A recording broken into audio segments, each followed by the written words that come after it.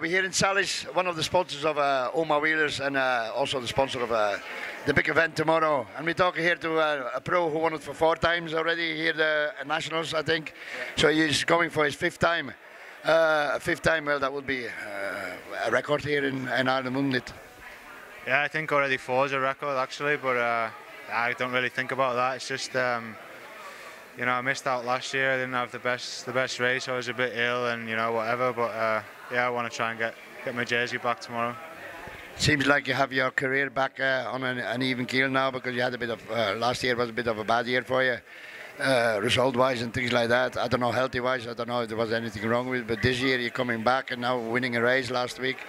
Yeah, an UCI race as well. Put your confidence, especially for tomorrow, will put your confidence up a bit.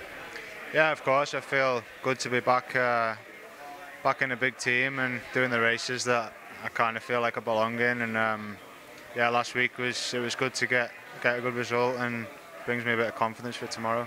It's also brilliant that you ride for a team, the Team Quebec, who is actually now promoting more coloured lads into racing, because you don't see them enough. You know, and you know, the Quebec team now is trying to do something about it and bring them into Tour de France and things like that to let these lads feel that they're welcome as well.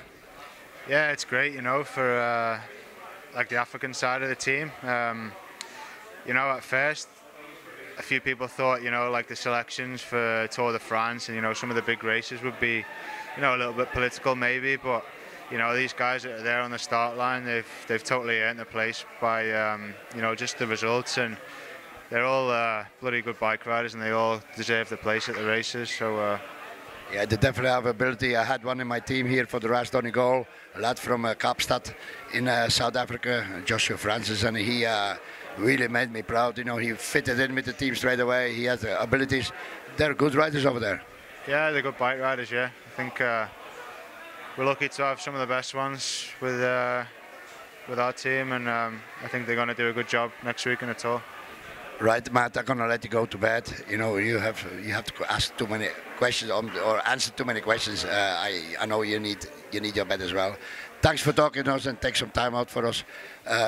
We wish you all the best tomorrow, and hopefully a 5th time on the roster. Thank you all. Merci.